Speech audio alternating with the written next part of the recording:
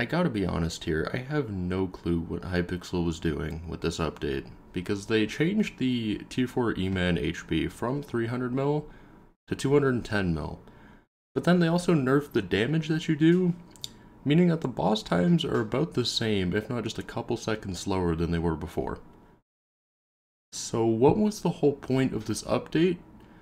Because, like, you're not changing the meta, you're not changing the boss at all, so what was the point of nerfing the HP and the damage? I don't know. Maybe originally they were just planning on nerfing the damage, and then they decided we should probably move the HP down, but I don't know. Because when making this video originally, I was planning on talking about how they nerfed Final Destination, so Necron and Crimson were going to be better, but like, after I tested around for a bit, Final Destination was still better for Eman. Hypixel just... why?